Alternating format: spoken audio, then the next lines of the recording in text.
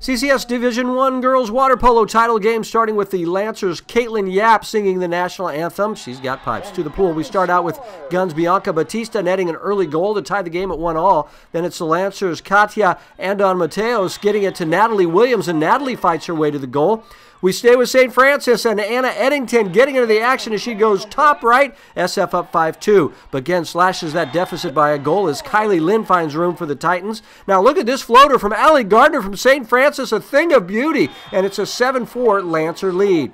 Gunn responds. BIANCA Batista working for the shot. GARDNER is going to come in and clean it up, and the Titans are down by just one at 7-6. And much of the reason it's a tight game is the play in the goal for Gunn by Samantha ACKER. Titans now down 2, and with the shot clock running out, Zoe Banks tosses one up, and it'll connect. The magical shot brings Gunn to within 1. But St. Francis will take care of business in the final moments. Isabella Mandema with a breakaway goal, and St. Francis wins the D1 title 9-7 as Coach Brendan Rudebuck is pushed into the pool, and the celebration is on. Mandema leading the way with 5 goals for the Lancers.